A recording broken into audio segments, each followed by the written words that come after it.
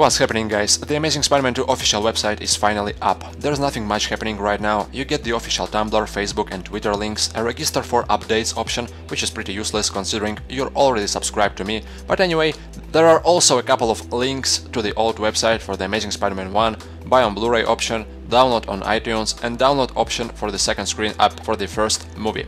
While the website is pretty empty right now, I'm pretty sure during Comic-Con it might be updated with some promotional stuff and information, so be sure to bookmark it right now and check out the website from time to time. Let me know what you guys think, and I'm out for now.